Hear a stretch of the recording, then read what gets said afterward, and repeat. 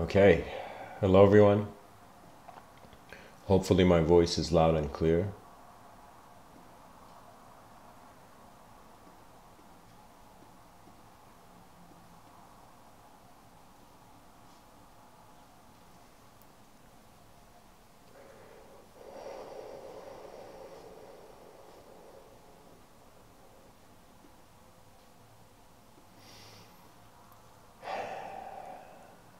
Okay. Projected paradigms of parallel selfhood. In tonight's episode, I wanted to, in some sense, focus on the subtler subjective existence.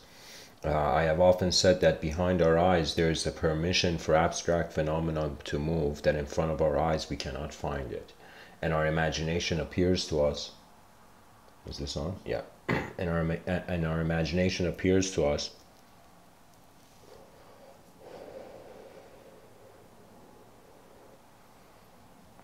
at most as an observable phenomena, a subjectively observable phenomena. There is a room of matter you're in, and then there is a room of thoughts.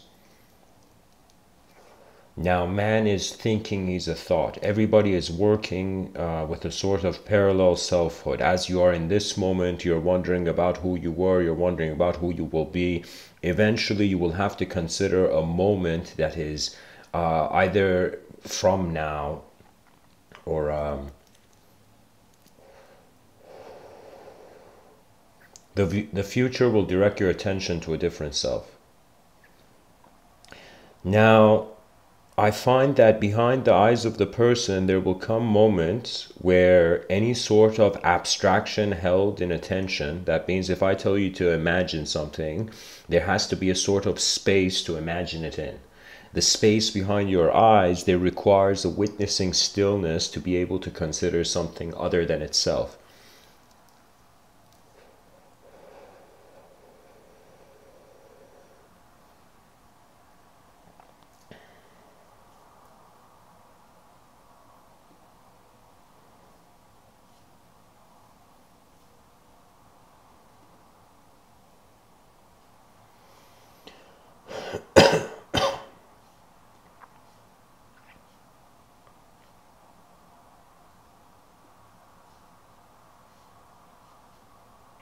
There's a song I'm trying to find before I get into this.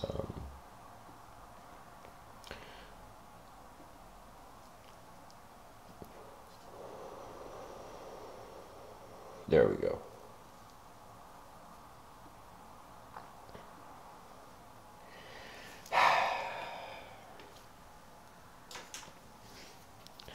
There is no one self. Everybody, the individual is functioning by. It's a spectrum, a hierarchy, a sort of environment that the individual is being identified in. If the environment doesn't permit individuality, there would be no individual in some sense. What that means is if the ground underneath our feet changed much quicker than we did, in some sense, we would not have a place to stand.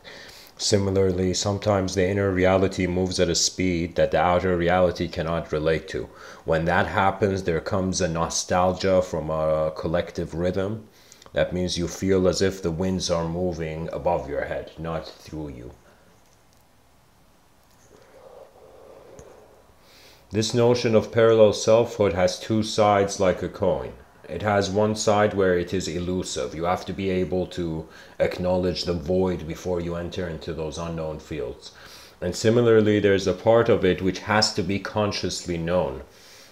So as if you have to be aware and inside your vehicle, and as you navigate it in any sort of road, there's an awareness to not just the space outside of your vehicle, but how the space inside the vehicle is so crucial, how you handle the inner space to handle the external space. They are linked at some point. You're going to see a lot of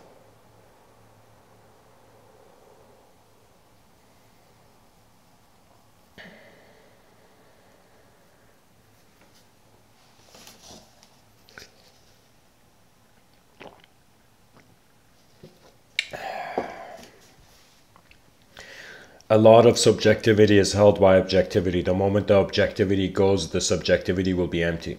What does that mean? That means you look at a object and you name this object. You know, let's say right now in front of me there's a cup, you know, a plastic cup. Now this cup, a part of me knows that when the cup in accordance in relation to its manifest quality, when it is completely destroyed, the concept of the cup remains, but the cup is no longer here.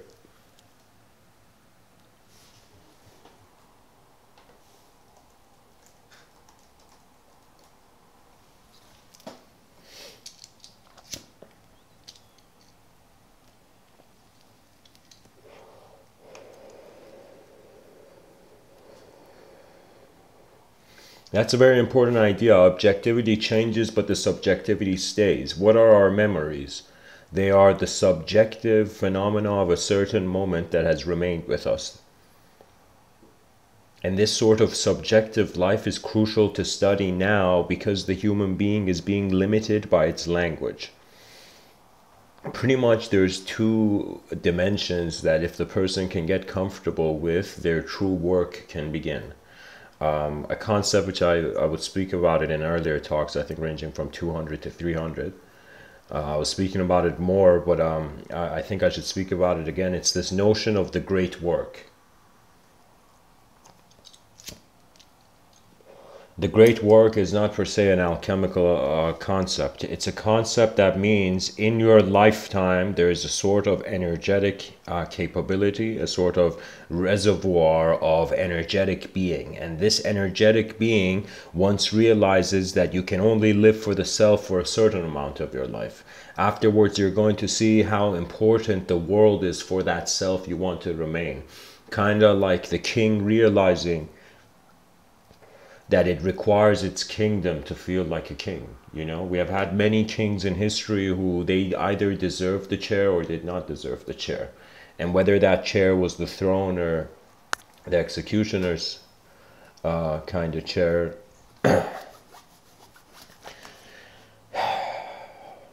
life has to be lived ultimately.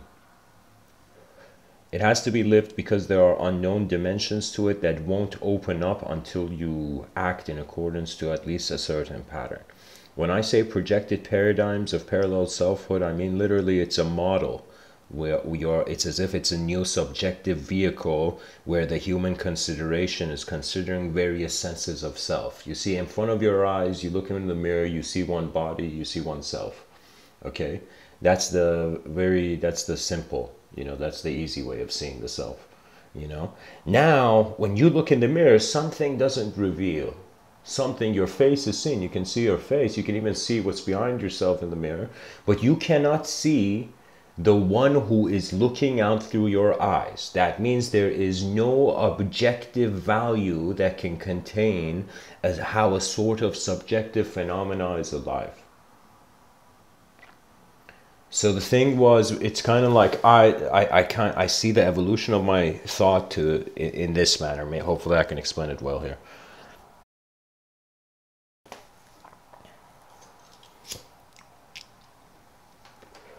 First, it was eyes open. There's a program. Go with the program.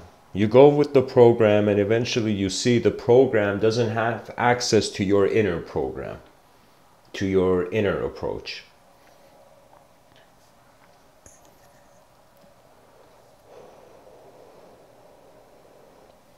The value of the human mind is priceless because it determines the price. Our minds are not just sort of fixed values, they are also value givers.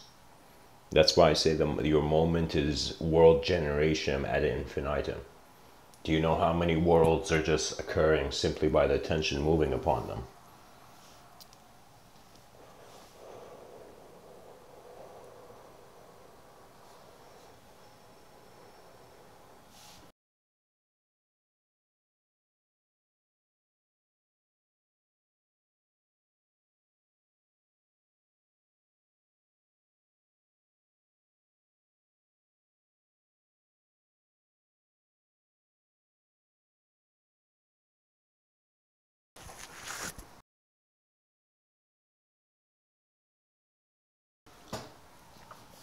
Now, what to do when the world becomes multidimensional? You acknowledge the singular first of all dimensions have simple roots. When you understand this, it doesn't matter where in manifestation, whether internal or external, you're thrown. It's as if the first thing is just see what is here. You let the first wave of data to settle in. What that means is you let yourself lose one battle. As you let yourself lose one battle, you get a sense. You get a sense of the battlefield.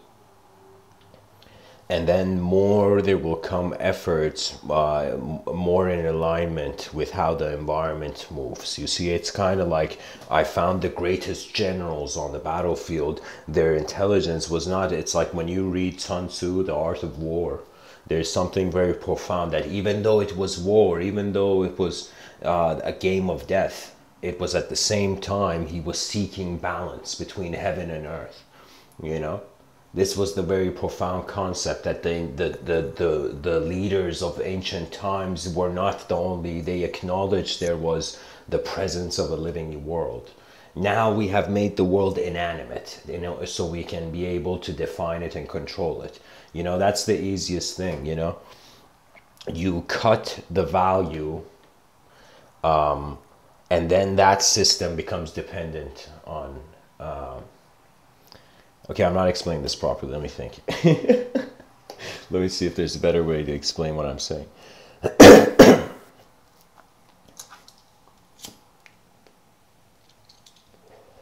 Think of it this way. You're not the first person to open your eyes in this world.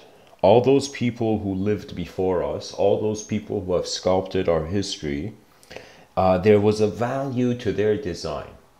And that value was decided once it tested the pass of it passed the test of nature. You know, that's why the words of Socrates reach our ears. He saw something that was in alignment with nature's truth, you know.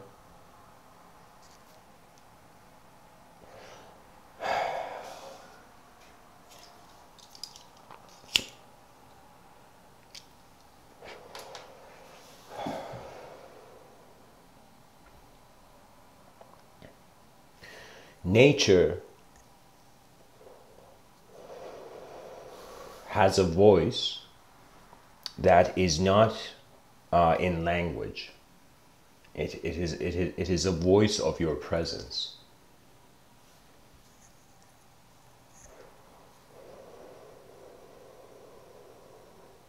There's this incredible story, I'm going to share it. There's this man who is so lazy, so hopeless. He feels life has no meaning and he's just sitting in a corner waiting for it to end. Now, I don't remember what happens, but something happens where he decides to go to nature and he starts walking in nature in this forest and he witnesses something divine. He sees there is a wolf without legs sitting under a tree. The wolf has no limbs. And the man goes into shock because he's like, how is this wolf alive? How is this wolf alive? In this story, this guy's tripping out. He's like, how is this wolf without legs alive? And he just waits there to watch, and he eventually sees this lion in the story. This lion brings this wolf food, and the lion leaves. It leaves the weak wolf, and this man is like, oh my God, the universe has given me a message. I know what to do. And the guy runs in the street, and now he has become a beggar. He's like, oh my God, I am like the wolf, you know, if I just go and beg in some sense. And the guy goes and begs and nobody gives him anything. And the guy is sitting there in a sort of sorrow. Again, the kind of existential chaos visits him. And he's there, he's wondering. And suddenly a sage is walking by. And the man sees the sage and he runs and he says, sage, he explains the whole thing to him, the whole ordeal of what he saw in nature, and tells the sage, what was this sign? What was this unique thing that I saw? And the sage says, this was your error. That you thought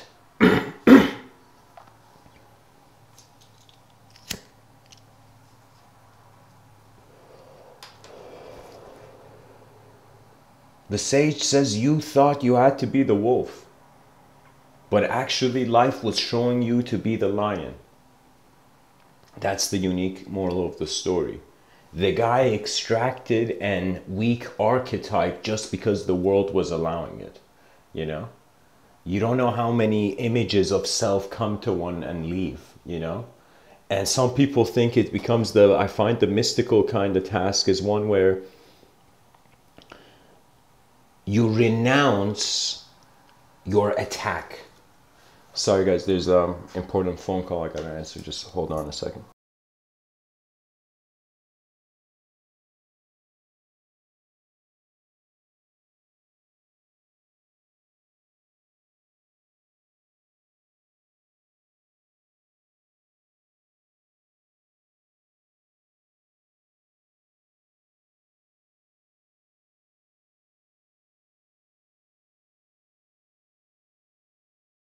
Okay guys, all right, I'm back. I just had to answer that.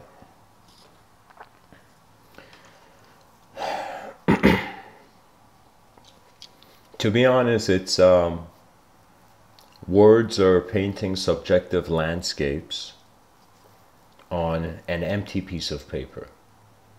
We consider that the child is born with an empty mind, an empty slate, but its environment becomes its personality. That means from a long period of an evolution dependent on something, then suddenly a sort of independence has arose. That's what our consciousness is, as an independence, an unconditional relationship with nature's law.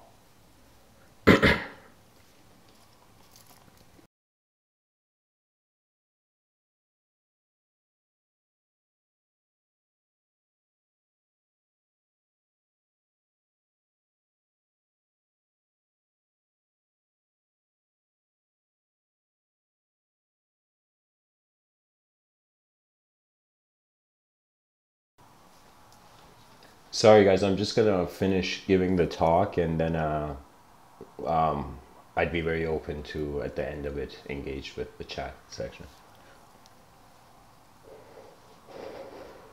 The thing is, speech, like painting, it's one of those things where you start off with structure, and then as you wonder, as you self-inquire about the structure doesn't go away. It breaks a little bit, but then it becomes dynamic, and then life becomes rhythmic, and you can also get lost in the rhythms of nature too.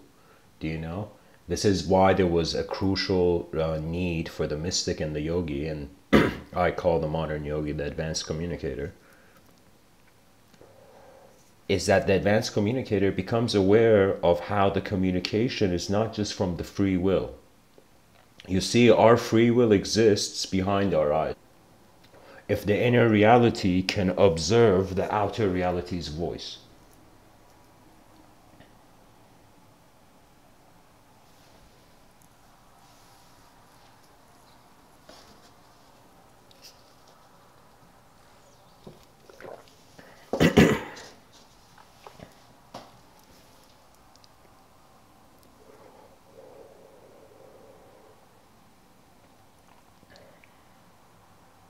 It's fascinating. The world is clothed in stories, and we have linearized these stories in space and time only to realize that our access to phenomena is momentary. That means something very hilarious. You'll notice the reason they say when you're having time flies by when you're having fun is because your attention is not on time, it's on the activity.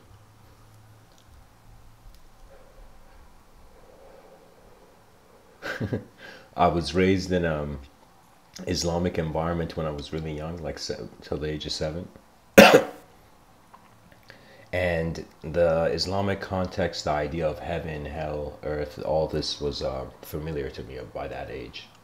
It's like you cannot avoid what the secrets of the environment that the body language of people share. Even if you don't know thought, you'll see it's like an idea enters their mind, and it's suddenly they're just like a substance. They become solid or liquid, or they become like gas, you know. It's like they change state. That means language can change the state of the being because it directs the attention. And believe it or not, the concept of magic was actually how language was starting to come into civilization. People suddenly realized, the magicians realized, so many people had no idea that language could direct and shape, and the most important thing, limit the realm of the person. This is why the human being, it doesn't matter who you are, never likes being lied to. You know, somebody who likes being lied to, who probably doesn't care, is a bigger liar himself. You know.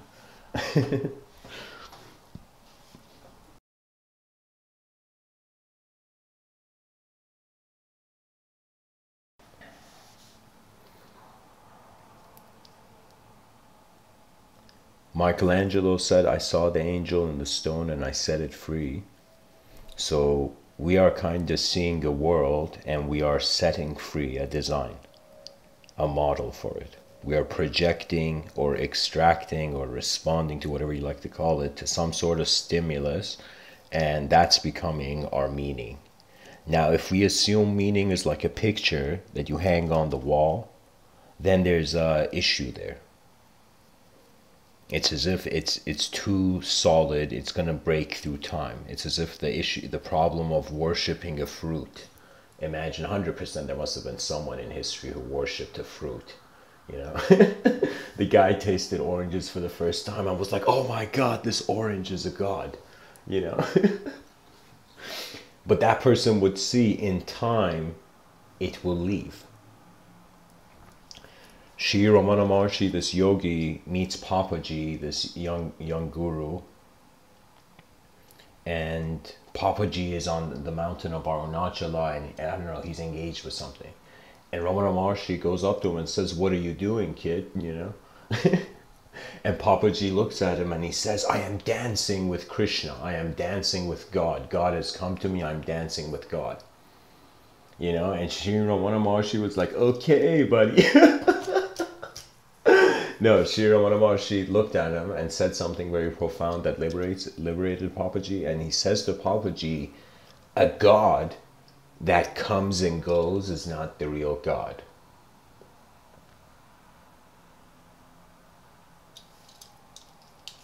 That's how powerful the mind is. It can become a creature.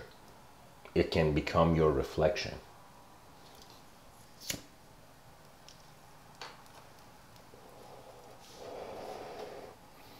Parallel selfhood. This is a concept where I think it needs to be brought to life more.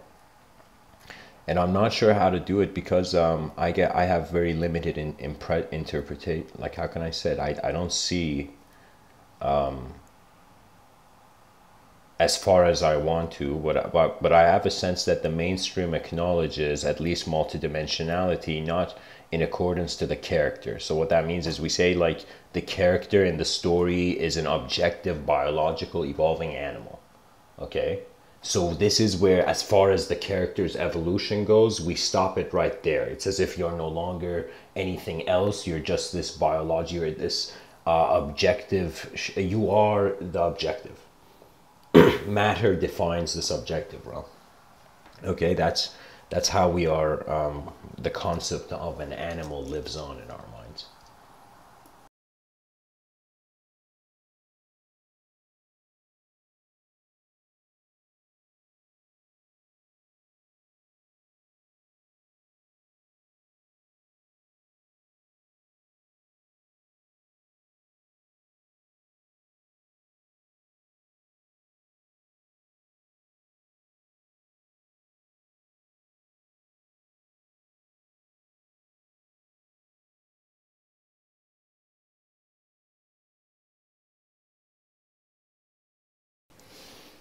Okay, just like the story I said earlier, the guy realized he could have been the wolf, he could have been the lion. Pretty much in any moment you can identify with any aspect of it. You can literally, like clay, mold it into whatever belief you want. But my relationship with images is no longer one where the image defines me. I wait for the images to come. You know, it's as if you chase something for so long, eventually you realize you're chasing something that's not even external, and you have this loud laugh that we are limited to some degree to the story of matter, but at the same time the imagination exists for a reason. For a reason beyond reason. Our reasoning is limited to the observable universe. If there's more than the observable universe, then our reason becomes limited too. And pretty much it comes down, at least when it comes for living, for your civilization, for your species, for this 4 billion-year-old science project, you know.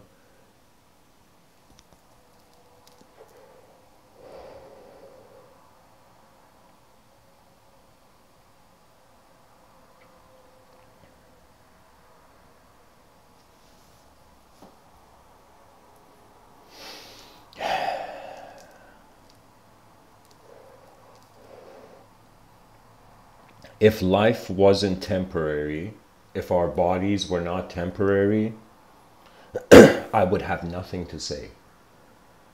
But only because they are temporary, that means a sort of value has opened its eyes for a certain time. This value has two problems. One of its inner constitution and its outer constitution. The outer constitution, if you are not aware of the inner constitution, it's like you don't have time to handle. It's as if you are not in the battlefield, you have gone. It's like life still needs to teach you about the self. Before yourself awakens to what it's codependent to, which is the world. So behind your eyes is a space where you can become the world.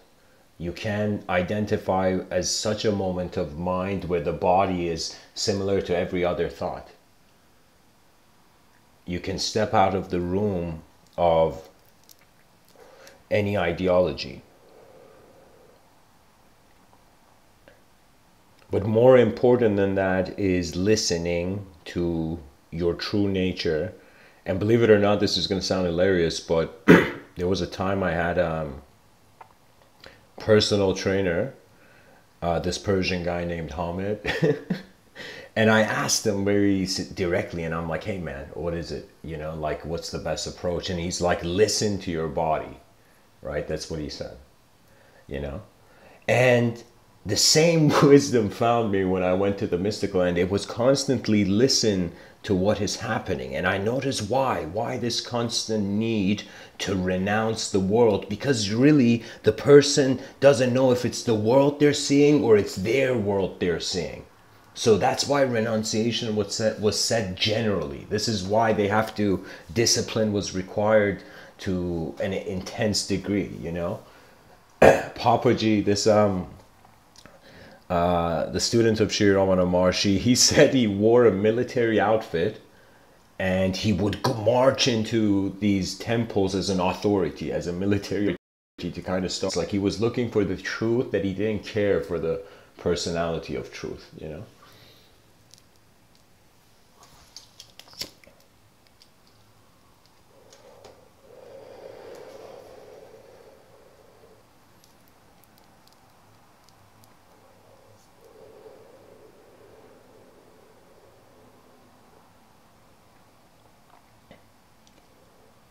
And he said it in one of his talks. He was saying that this man Papaji, he stopped that search when he came to this idea that said God cannot be seen with these eyes. It's not something to be seen. Can you imagine that? Can you imagine how many people have given their life to wonder about the ultimate state of reality? They have sacrificed everything, you know, and only come to the conclusion that it is not something visible to that egoic construct, that archetype of selfhood.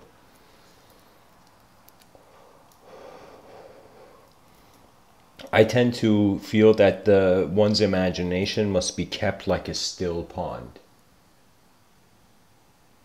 As if kind of like in chess, you should start, it's like a way of not being the first, not taking the first move, not being, for example, the white pieces. You know, you watch how the movement was, and then you respond. Your strategy is not, at first it is structured, it's planned, but eventually you adjust it to what's happening. Kind of like many businesses, they start off with a business model. As they go into the active environment, they begin to see they have to readjust their model to what's winning.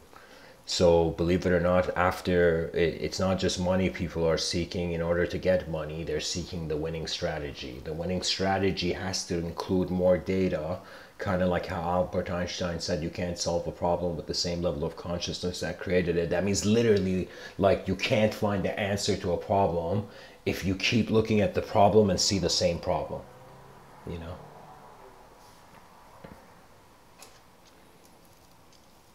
I find that no being can lie to itself.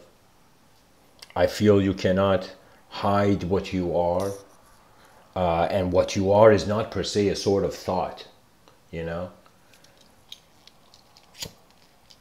We are living in an era where vision is more important than belief.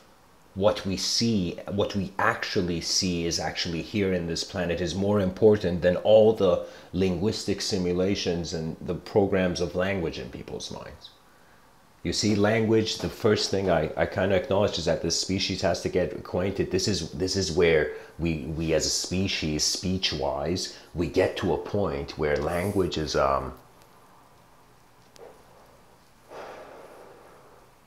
like the ancient Greeks, it becomes an art form. And in art, the image dictates the structure. That means the artist on Judgment Day will have a different judgment, because the artist paid attention to the unknown but didn't abide by it. It at least saw the unknown, you know?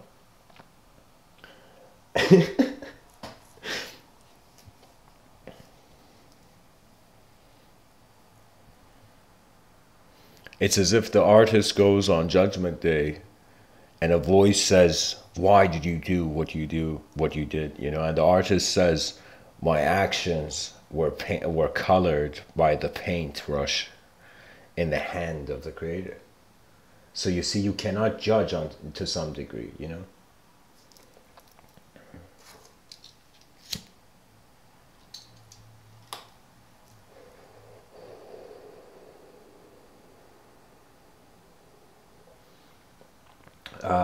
Thanks for clarifying that, Idris. Yeah, he had access to a military uniform, you know.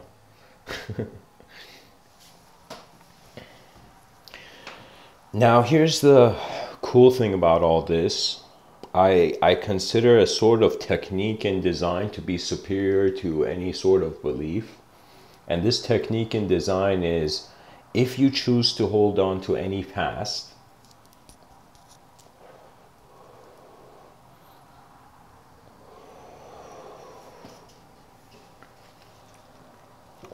it will be impossible to change it, because you're holding on to it too.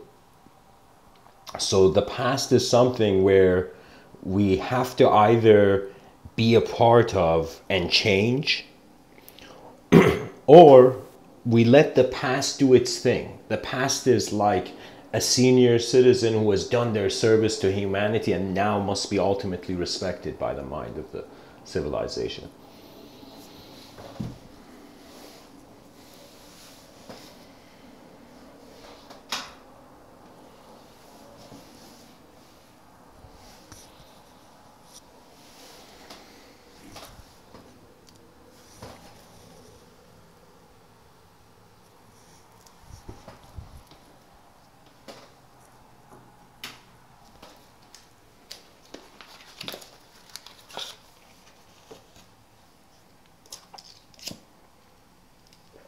So if you can't change the past, you know, the least you can do is at least accept it. Let it be what it's trying to be. And then we pause that and we create a parallel dimension where we totally start a new reality. You see, the cool thing about parallel realities is you can build many smaller rooms in one room.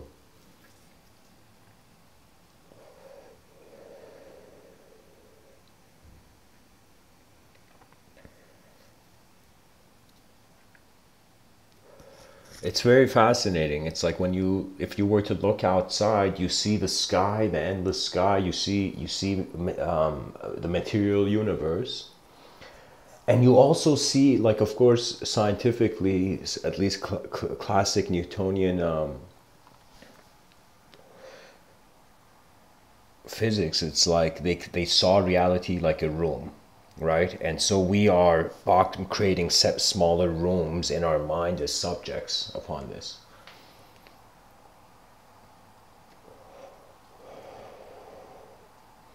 Sometimes when you treat the phenomena, the subjective phenomena, as if it's a room you're in, you can get out of it instantly.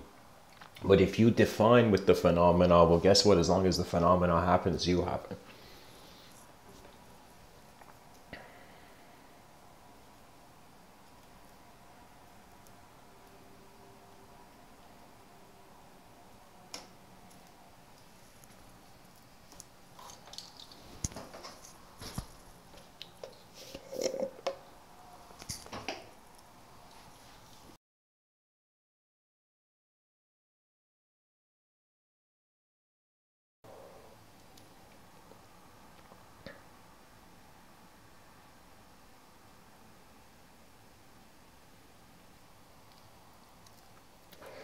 I kind of feel like another way I can ask the question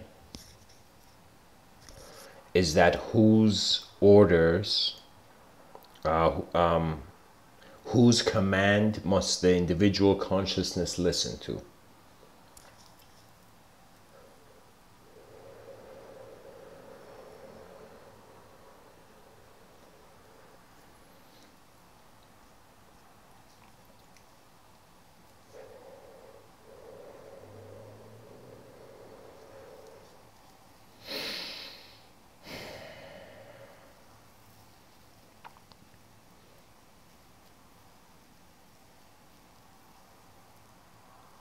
If the command is coming from the known, then we have access to how the design will happen.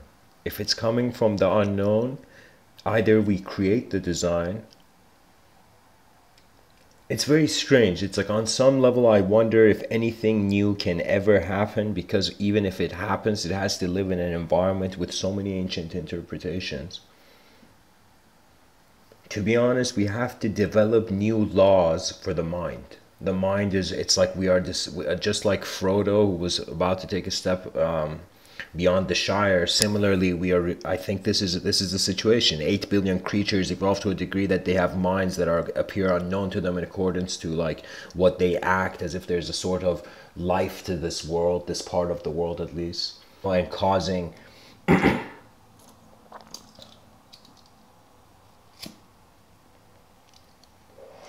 a sort of design, you know.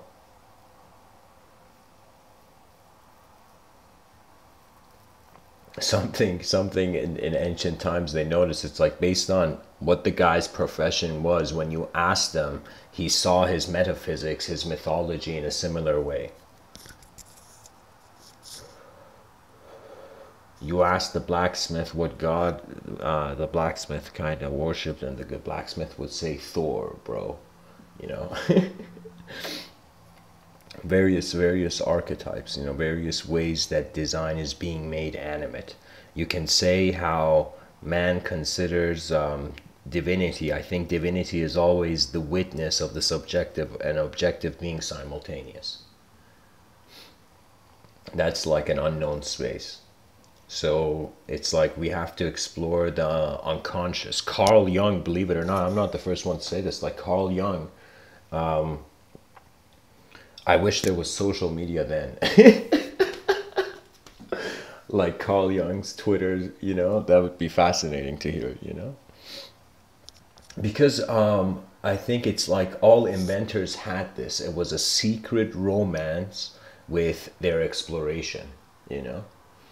That's a sort of kind of rhythmic service. That's when the being kind of realizes that they have lived for the self to such a degree where now what the world's voice is being heard. You know, it's like after you handle your own suffering, you'll be like, oh shit, the whole world's here too, you know.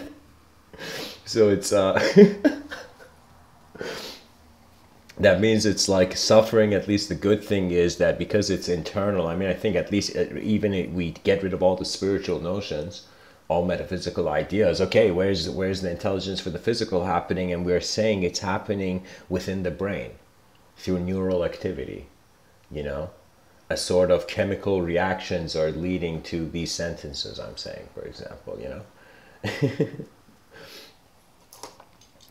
But the whole idea is that it's occurring within. It's as if data is coming through your eyes, and these photons, as they kind of somehow neurologically, they translate. They translate into stories of myth, the wonder of myth as well. So the thing is there has always been just it's as if like all of history will be explained much clearer if people just considered how the subjective realm was coming into the phase. The subjective evolution is behind, by the way. So what I mean is, like, we are living as civilized people right now, and physically, let's say we're civilized, there's nothing going on unnecessarily, then but our minds are still savage. Do you see? Like, just like how our ancestors back in the day, they had to be armed because, and like, people were savage and you could have died any day.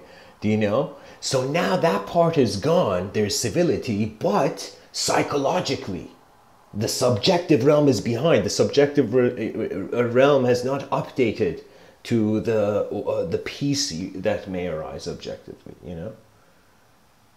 It's kind of like how Karl Marx felt when he realized that the failure of communism was that people were not, for example, ready. They didn't have a decent enough character. That what that means is some ideas landed on this planet too soon, so they became part of the chaos of history, you know.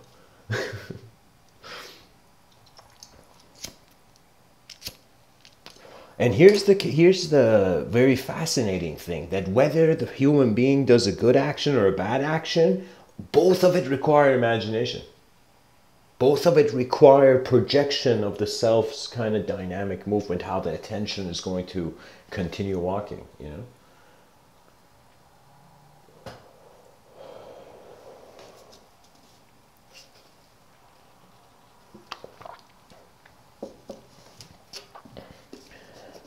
The issue is that if the intellectual approach doesn't find an authentic opening, it will enter it will enter an infinite loop, and in that infinite loop it will wonder how to get out of it, not realizing it's like you have to get out of a dream inside a dream.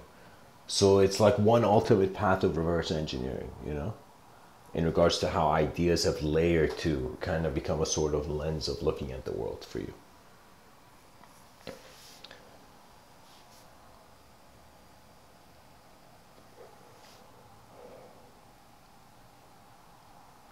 Dylan Thomas, his father was passing away. Let me see if I can find the exact thing. Dylan Thomas, don't go gentle into that good night.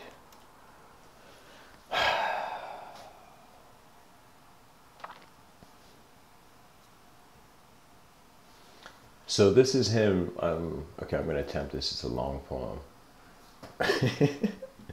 But so here's the situation. Dylan Thomas's father is on his deathbed, and this Dylan Thomas lived from 1914 to 1953. So keep that in mind. 1914 to 1953.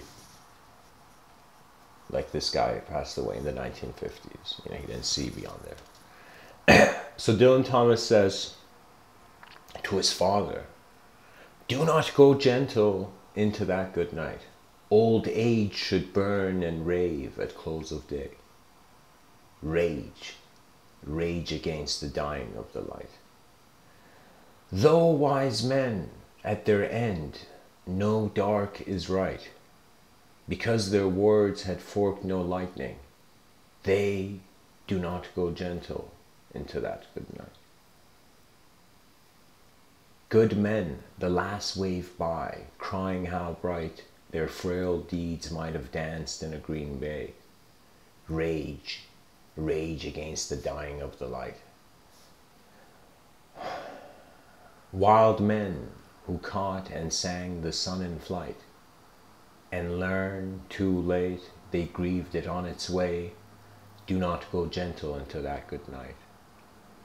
Grave men near death who see with blinding sight, blind eyes could blaze like meteors and be gay, rage, rage against the dying of the light. And you, my father, there on the sad height, curse, bless me now. Oh, okay. Curse, bless me now.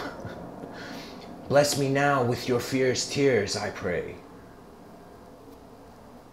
Do not go gentle into that good night. Rage, rage against the dying of the light.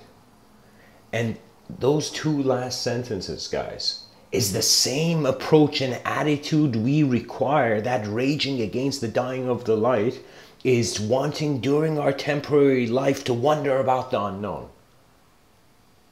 There is no greater inspiration. The world has to move in accordance to action. And then dimensions open up. You have to live for life to live for life, you know?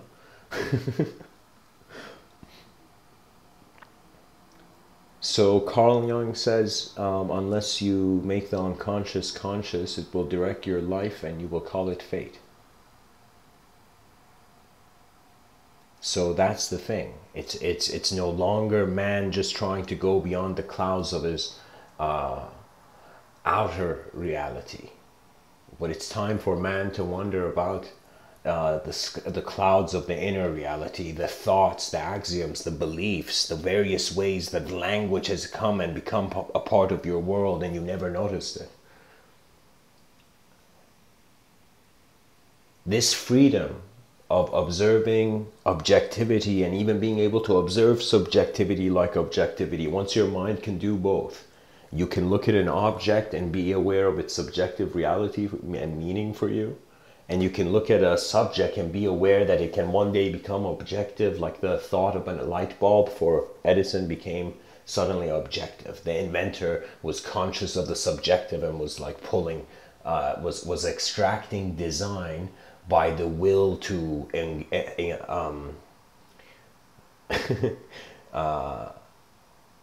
enter the unknown. But in accordance to their presence. That means you got to hear the voice of your presence first. All those human beings that animals freak out. So what that means is the moment you think you're a thought, it's like you've taken this chunk of clay and shaped it the way you want it. You're like, yay, this is me. But as nature goes on and you live your days on this planet, you you run laps around the sun, you'll realize this clay will change. Its context, its world, everything will change. Look at yourself 10 years before, you know.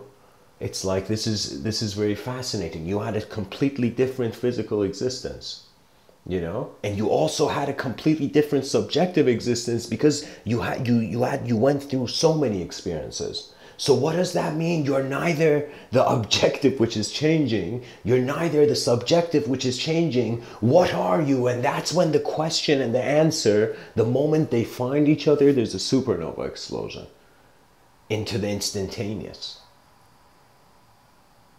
The here and now is no longer a concept.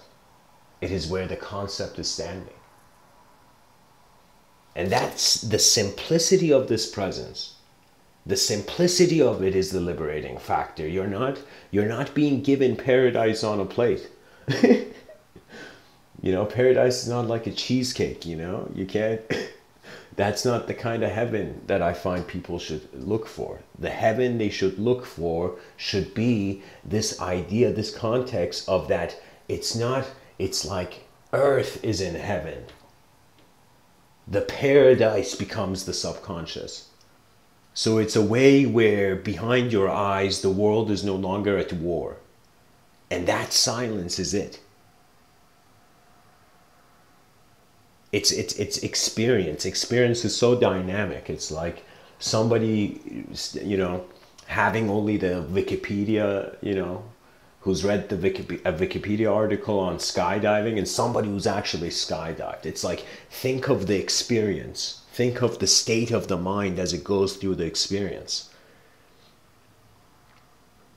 So the state of the mind suggests how the world is in a certain state, or how it's stated even.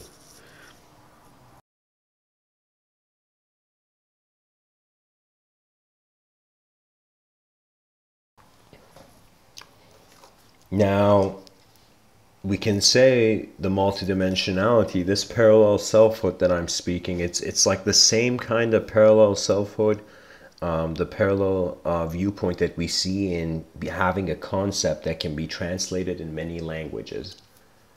As if we took this last sentence of Dylan Thomas, rage against the dying of the light, we took that and translated that in many different languages.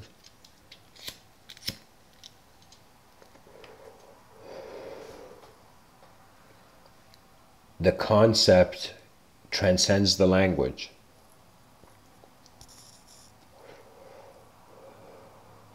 The language is a degree of seeing that concept.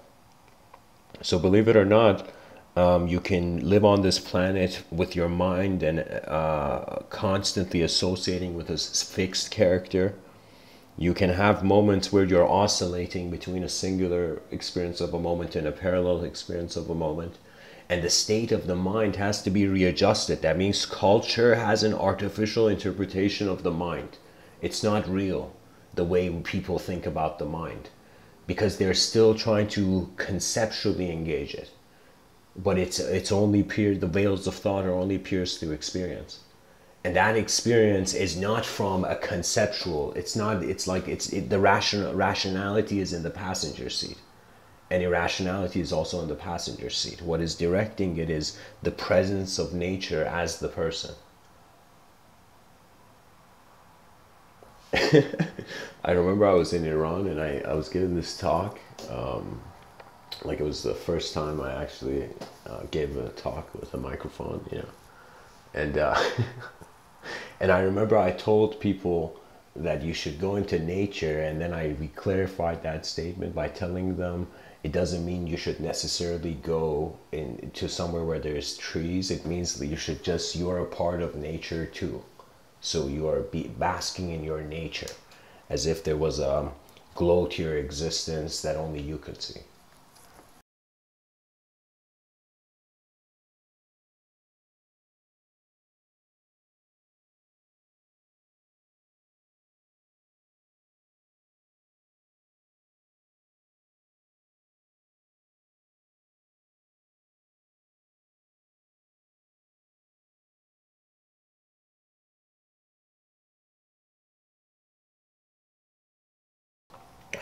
Okay, guys, I'm gonna pay attention to the chat now. I was on a different page.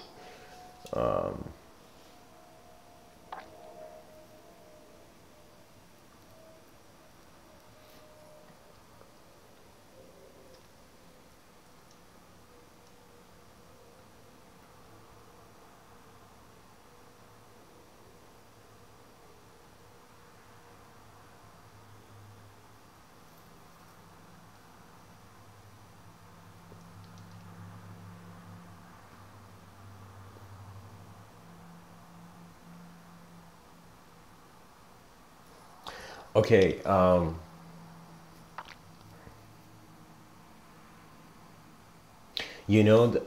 Idris, I was reading your comment about, I'm going to read that actually, it's an interesting comment. You say, but in every part of the universe there would be an observer, and if they communicated with each other, nothing would remain unknown. Power collects and maintains knowledge this way.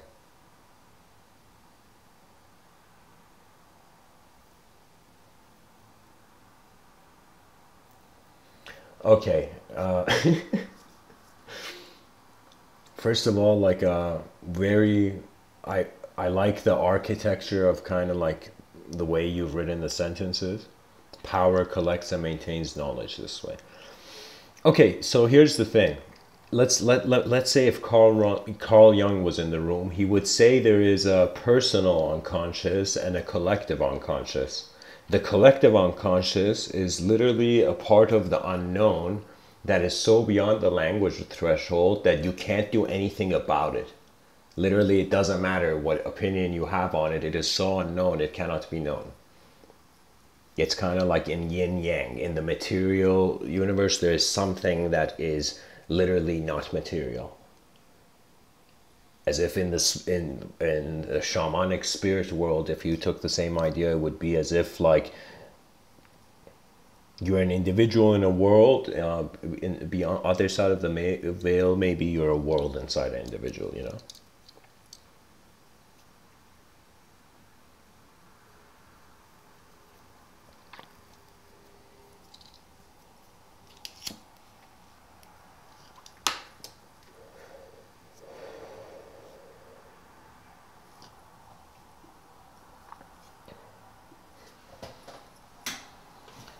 You know, it's kind of like just in some strange way respecting the presence of the unknown in the moment in the same way that the person respects the concept of space that is holding matter.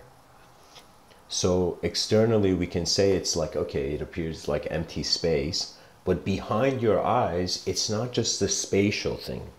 It's just pure unknown. That means it is non-local. That means the human being can experience being a field of intelligence, as if a drop in a river suddenly. But previously it was a drop. Imagine a raindrop falling into a river. In one dimension it is a singular, there's literally no meaning. In another dimension its meaning is everything. You know, so what that means is in accordance to what the moment wants to do, the mind can choose.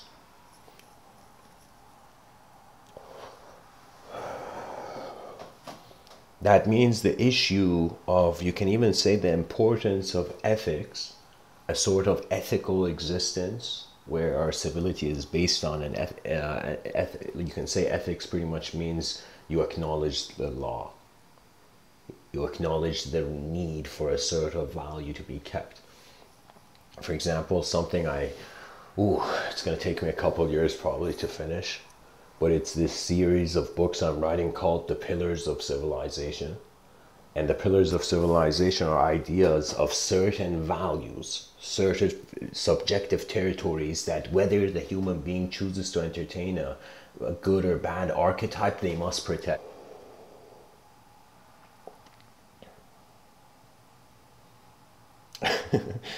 You know, there's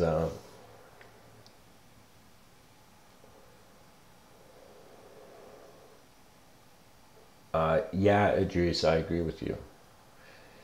But it's strange, you know, it's because it's not all like, if we were all clones, like this is the thing, right? This is why we have to treat it like, especially treat speech, starting off with the respect to the inner dimensions of every person, and then we would like kind of like the school of Athens where language was a domain.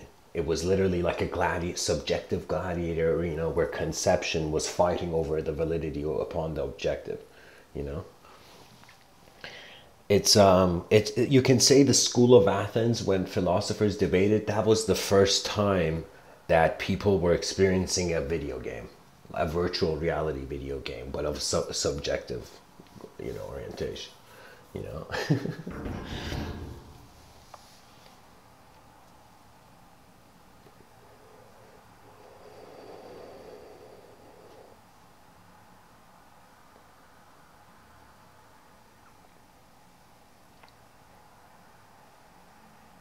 Something important about the unknown is that it also has to come to you.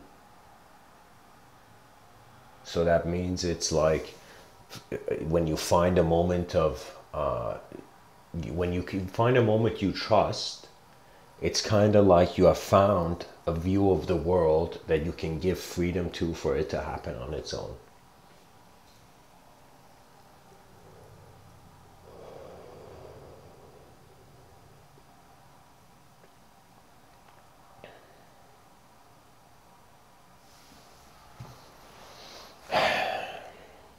In some of my earlier talks, I spoke about a new renaissance that will occur.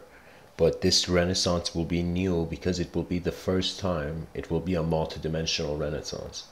In my science fiction novel, I considered it in phases, and in the second phase of it, I defined it as like literally, if like in my science fiction novel, there's 9 parallel realities that the beings are aware of, you know? And so it's like literally a renaissance of not just two people in two different parts of the same location, but it's as if two beings in two different worlds having the same intention, you know? And so this notion of a multidimensional renaissance would be that the renaissance, you can say, started from an outside effort, but this is an inner renaissance occurring. And in the inner renaissance, the character of the being is no longer just reacting in like loopholes in regards to the past data it was given, the past conception, the past ideology. It's as if you stop chewing the past like gum and you relax, you know? You spit out the past.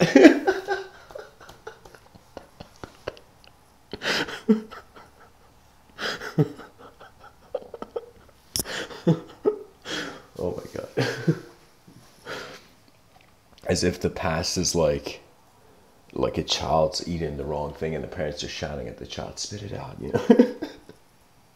Spit out the past, you know, the past that's past.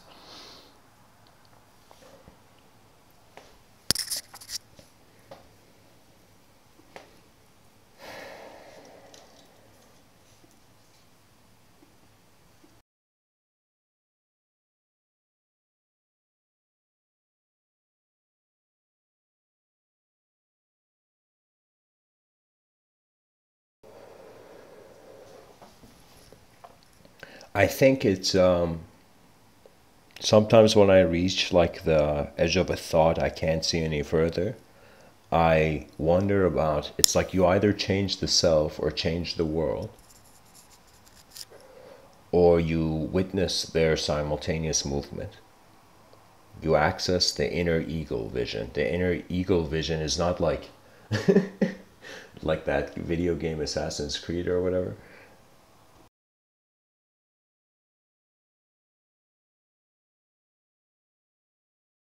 This idea of eagle vision is very simple. It's just the notion that the eagle can land on a branch, or it can observe the whole forest from the sky.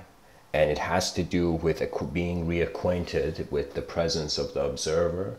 The presence of the observer is really something that acceptance is very key, but you have to consciously notice. When some things that enter the domain of your direct experience, you'll instantly know what to do. Many things that you indirectly experience tend to become mainly questions, you know. And so we think of it this way, that direct experience is in the dimension of is in the objective realm, and indirect experience is in the domain of the subjective realm.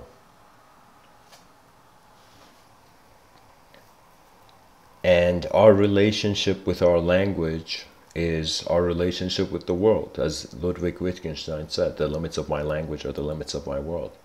You see, that's what I noticed. So anytime I am, like, I remember especially when I went to Iran and kind of gave that talk, some people asked me and I told them it's like,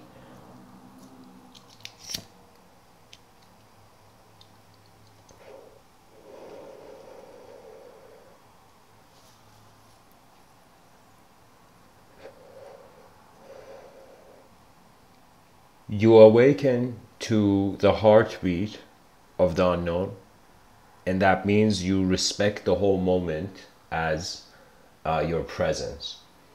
So it becomes something where, like, when you suddenly see phenomena, it doesn't have subjects don't instantly enter the object, don't embody the object. You simply watch as is. This as is so ridiculous. It's literally kind of Lao Tzu saying action through inaction. That's the Tao. It means that you understand balance means that you really can't have an allegiance to one. It's like, you know, the good can't understand the concept of good if the concept of bad wasn't there. You can say a good person thinks about bad things more than a bad person who thinks about good things, you know? It's like, you know, if the person thinks they're good, good, good, I'm good, and that good is based on a sort of subjective filter, a sort of belief of a value, sometimes we get shocked by how we have changed as people. Do you know? It's literally like an image of the sense of who the person was is in their. The person thinks they're an image. Years of life pass by and they snap out of it, realizing they weren't that image, and they never were. You know, it's too life is too dynamic. You know.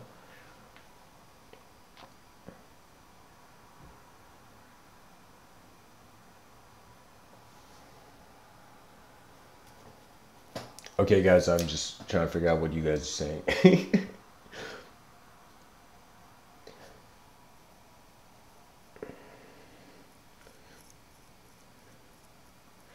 It's guys. It's I feel it's kind of like asking if there was a truth. If you know, where would it be received, right? And the whole point is concepts are fingers pointing to something. They're never the ultimate thing. Language. I'm not promoting language worship. You know.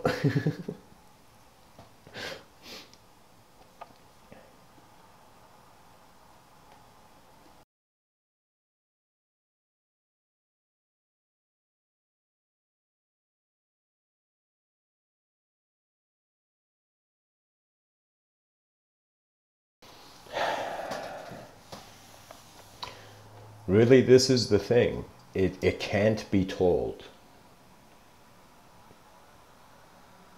It can't be told. It's not. It's the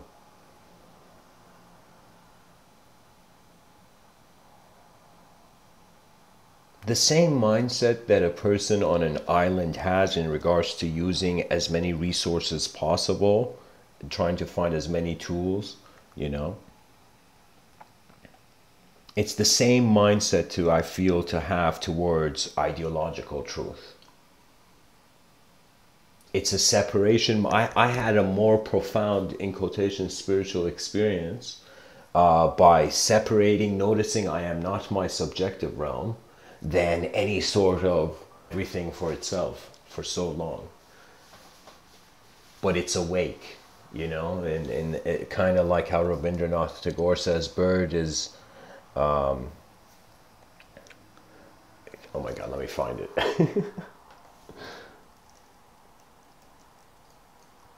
I think this is worth sharing. I'm just Googling Tagore bird quote. Let's see how if it comes up.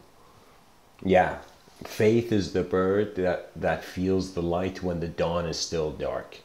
That means it's like the psychological state can reach the darkest hour, but then just like the yin yang symbol, dawn will come, you know? We are experiencing suffering in our conscious waking state and also realizing there is so much more unknown. And we have been so oriented, our civilization, our economy. I wish that somehow the economical system and the educational system could unify instantly. That means the easiest way to keep kids in school is to pay them for their assignments. And so because that way they seek knowledge to the eventually it's like how I don't know how to say it, but it's like there is a sort of flame that we have to keep alive, which is the explorer's inspiration. And the explorer's inspiration only happens when you feel the world has lied to you. That means you notice your limitation, and that's why you kind of like chess. You again, you wait for life to make the move, you know.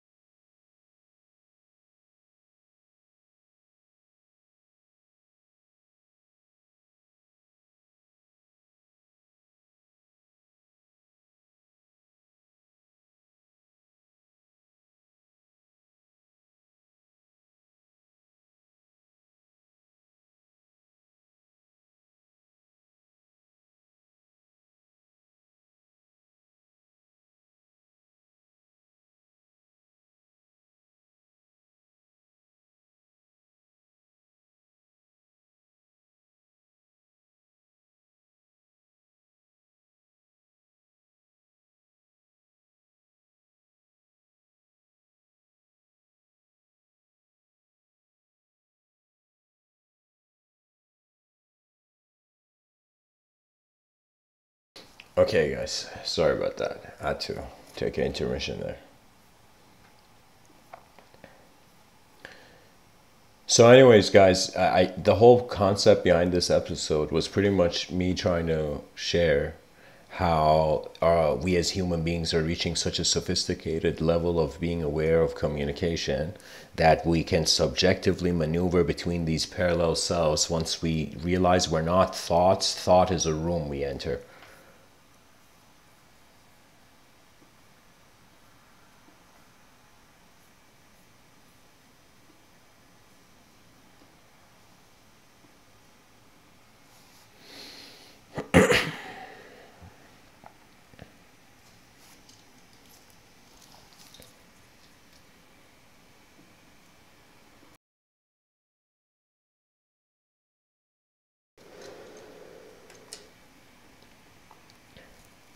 There is a war of language going on. This war of language requires either the language to change or the nature of the user of language, the user of this inner technology, to change.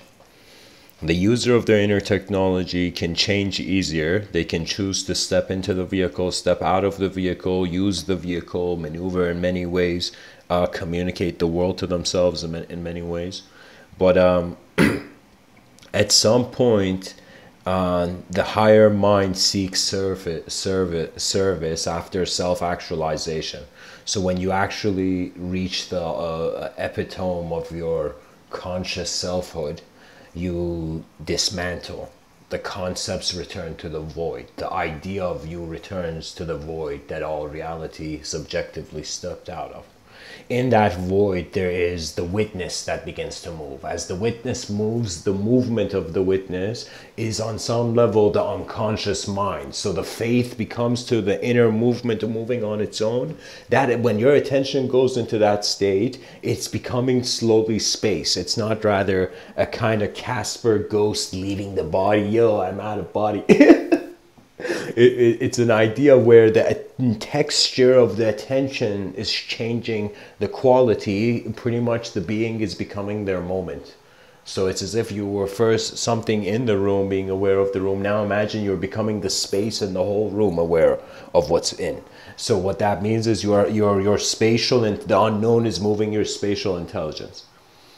And that's simply because your attention is not on time.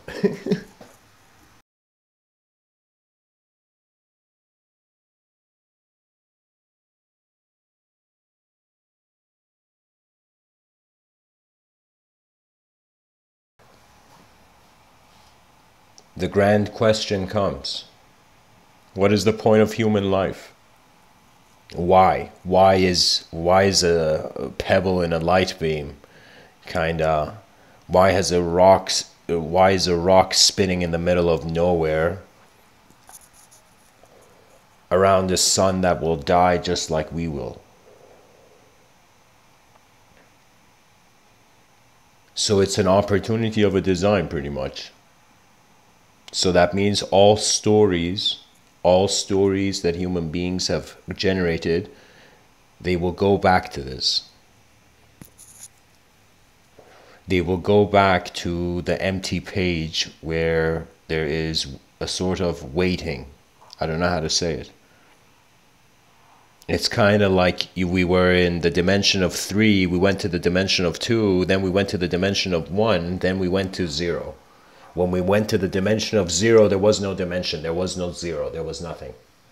And then from the dimension of the 0, the unknown will. When I say the unknown will, that means you got to sometimes let the cosmos drive the moment.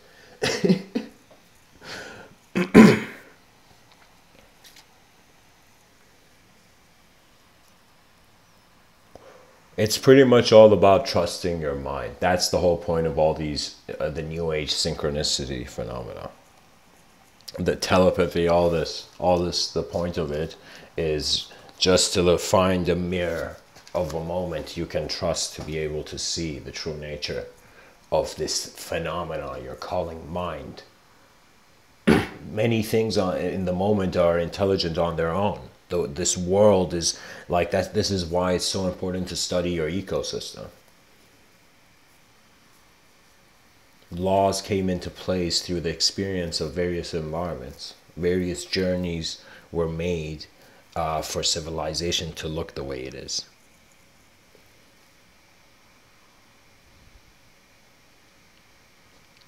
So what it is we're kind of returning back to a state of looking at the world before we storified it. So it's just nature. And then we realize we can revalue, reimpose thought if need be.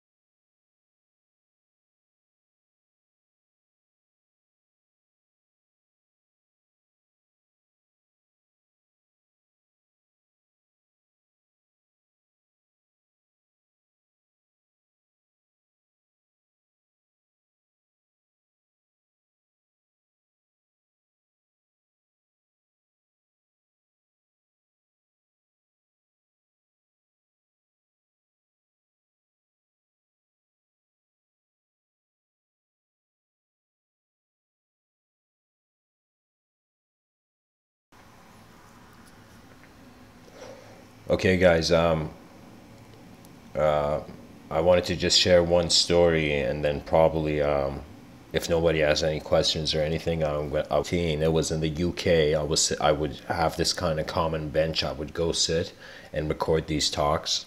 It was in the yard of this accommodation place, and the experience of that was it was like 2 a.m. and the gates of it was open to the street, and there was this moment I had where suddenly it was like I was giving the talk, and then I felt my whole moment. So the way it's like literally my experience of my space changed. Like if you could imagine the moment was a giant sphere around me, it was as if this giant sphere suddenly moved out of where I was. And in that moment, I suddenly had this feeling of just instantly ending the talk, getting up and going. And I noticed there was a sort of, I don't know if it was a fight or something. There was something chaotic was happening in that environment, you know, something sketchy, you know. And so it was a moment where it was like I was engaged, my ego, everything was engaged. My sense of self in that moment, subjective self, was engaged with giving the talk. But suddenly my moment moved, and when my moment moved, it was that was the kind of parallel self. It was literally like the mind protecting its body, you know, as the environment. You know, it was like literally I felt nature's. It was like literally nature telling me, all right, and to end the talk, you know.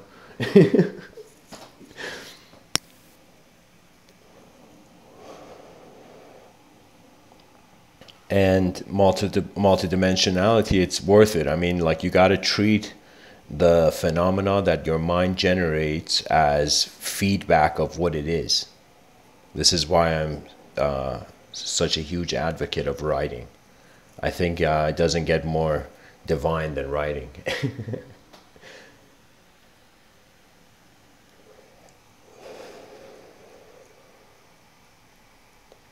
So anyways, guys,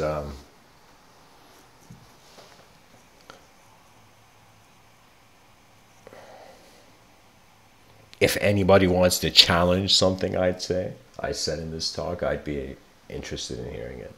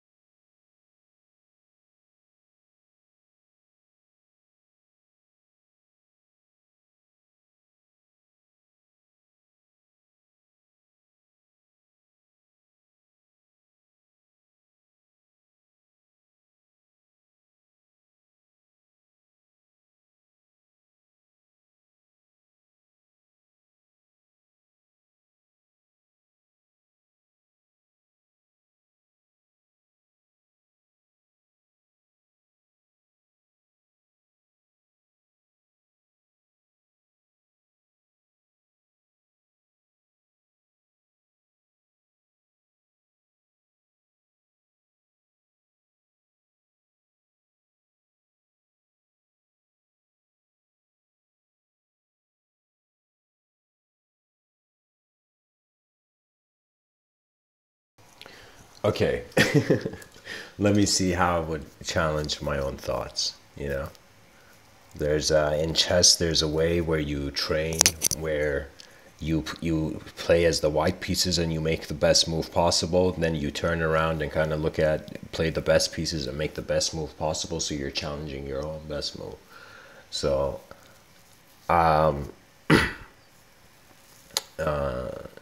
so I guess to this would be that if the mind, if the subjective realm appears elusive, is an illusion, doesn't that only leave objectivity as the source of divinity?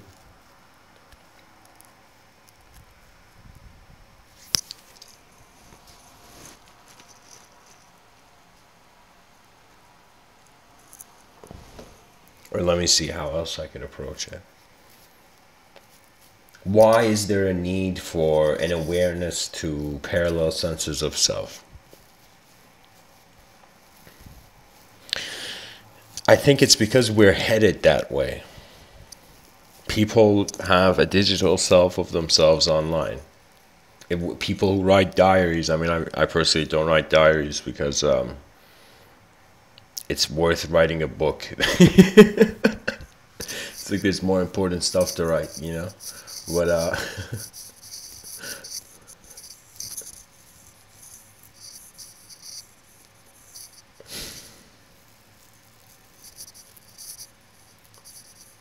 I think it's because we're reaching the peak.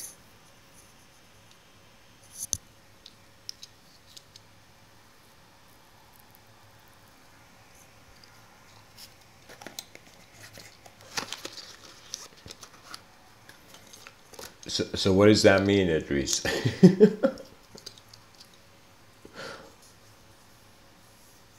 Yeah, I mean, sure, but you can also challenge. What that means is you see, no two people see the same thing, you know? So in what way do you agree?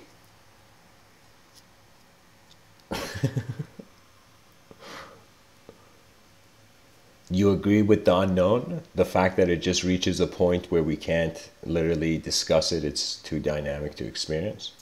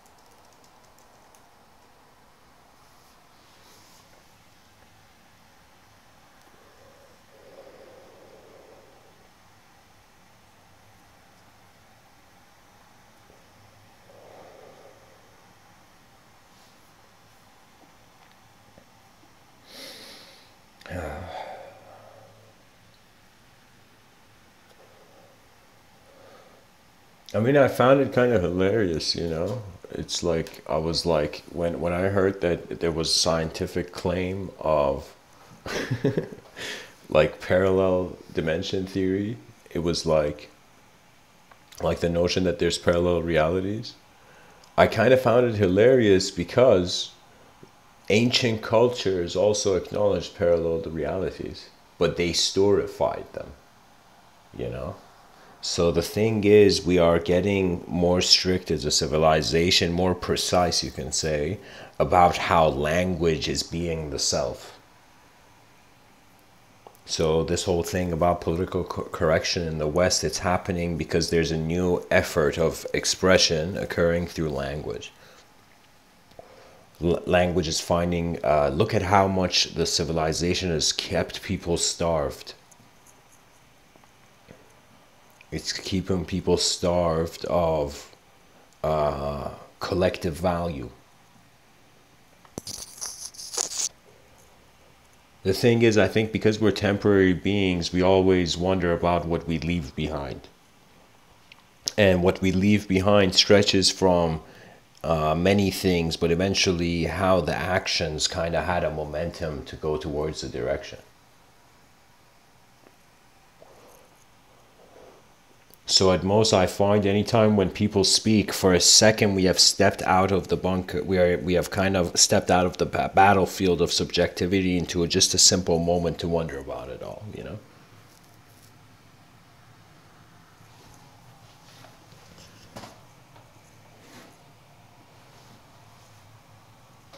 Okay, guys, let me just, all right, nice. Okay, so I'm going to say Miranda to for a simpler way of saying it. I mean, you say that this age of technology is quite literally nothing short of amazing. I'm not sure how the world would react to the things. What conclusion did you make of language? Kind of, it's like metamorphosis into just nature's movement. Was it that the subjective laws broke into something that was more superiorly defined?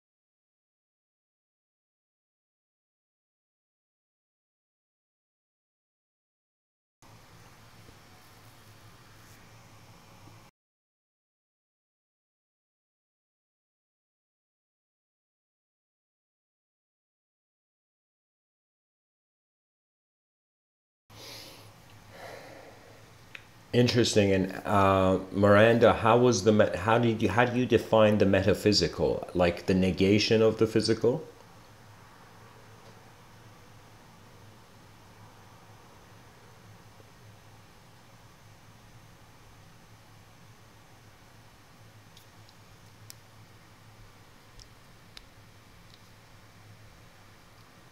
Oh, so genetically designed to. Can you explain your last sentence?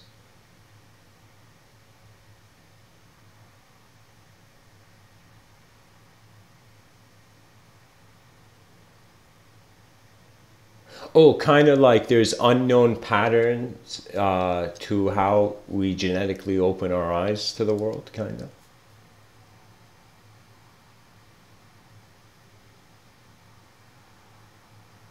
Is it kind of like the storehouse of impressions of a field of intelligence?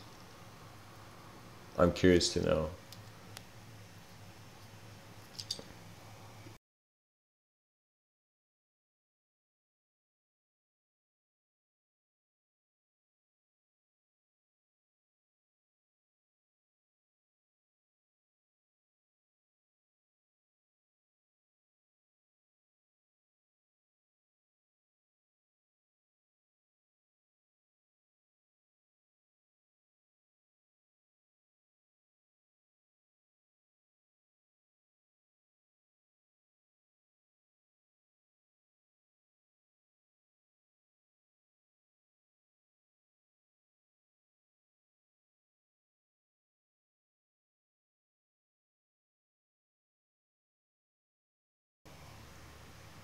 I'm following you, Miranda.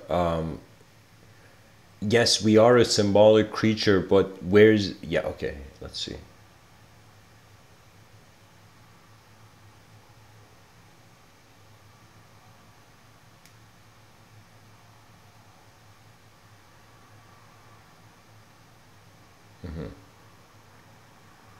Interesting, Idris. I think the thing is that if we are a symbolic creature, what is the value of that symbol? How should we interpret the value of our symbolic existence? Miranda, if you, I'm very fascinated to know your opinion.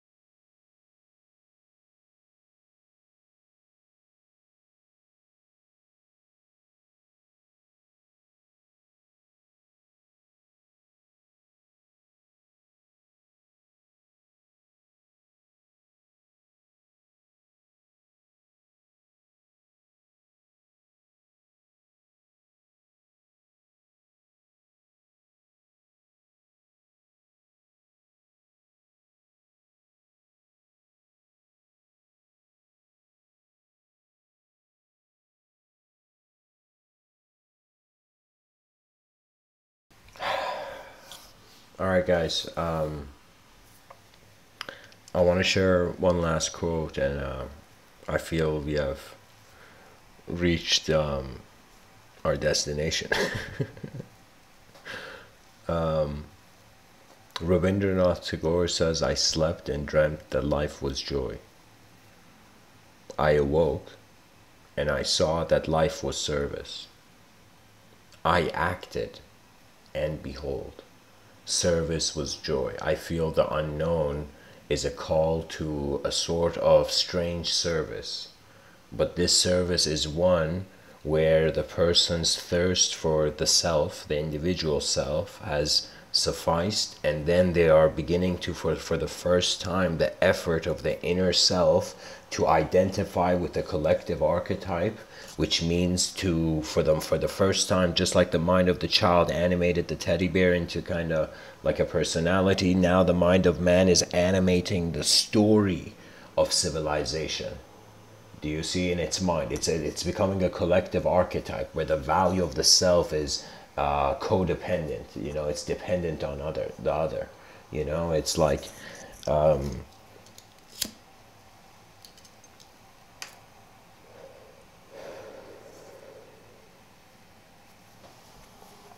a collective call to a sort of inner action.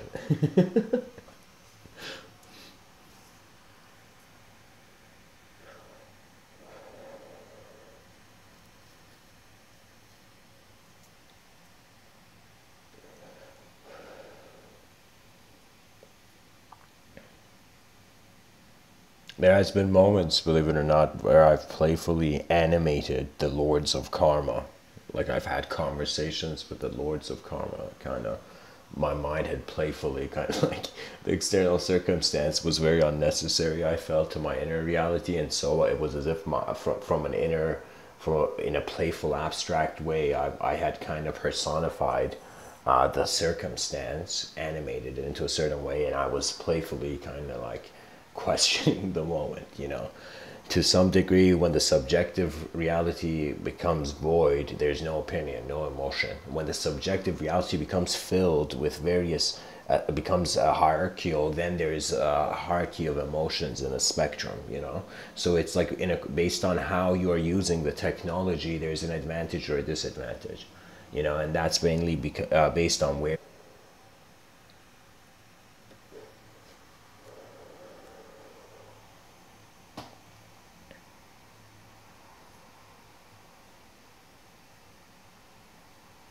You know, in the film, kind of X-Men in the comic,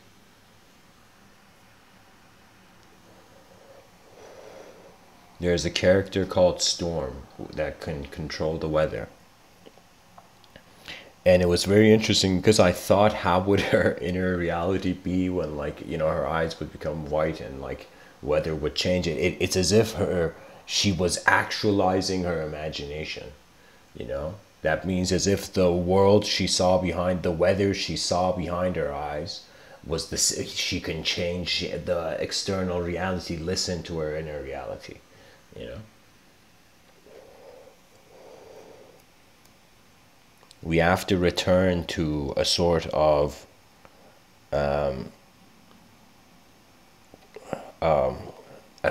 class system of honor, but honor in accordance to vision.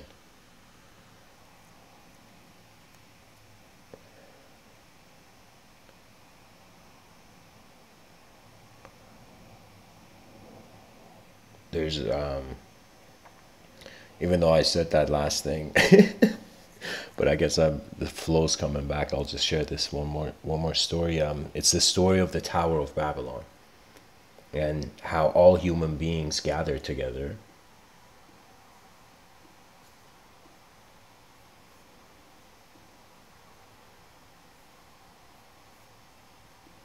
All human beings were united under one language and started to build this next level tower to the heavens where the gods stood, you know, to the clouds where the gods stood.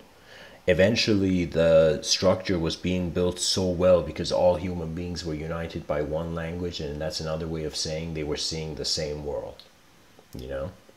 We are citizens of one world, but we each see our own world in that one world. So there's a sort of massive fragmentation. We have to climb out of our own subjectivity to even be able to see the real world, you know. So anyways, in this situation, people are united under one language. It's humanity has found its flag, and its flag is the story it tells itself.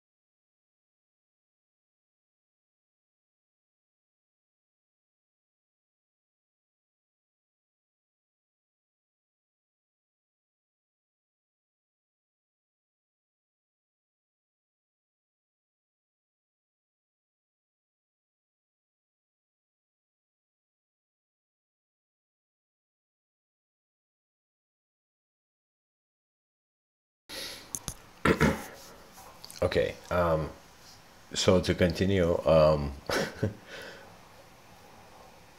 this tower is being built to the heavens. The gods see that man is climbing up to the elevated, to his man is attempting his own ascension. and one god comes to throw lightning, and then there's a more relaxed god who says, hey man, no, wait, let me show you how it's done, you know. And then this god, what he does is he breaks that one language that all these humans were united, and he makes all human beings speak different languages. You see, he fragments, he divides and conquers. It's like the divine will divided and conquered that initiative of man. Do you know? And so the situation happens where human beings no longer speak the same language, so they are no longer unified. Do you know? They can't communicate, they can't build the tower anymore, and that's the story of the Tower of Babylon. And strangely, we find kind of like that's how our world is today. It is divided up, but it has a totally different kind of story route to it, you know. So this fragmentation, eventually it will lead to one common language, and that language is kind of strangely, we're getting glimpses of it. For example, comedy. You know, one joke is universal, for example. Do you see? It's like certain actions that the whole collective sees, they embrace.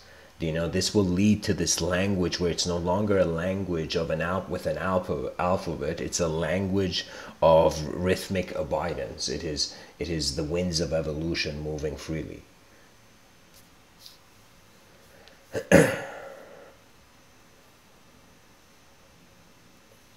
So anyways, guys, thanks for sharing. That's the end of the story.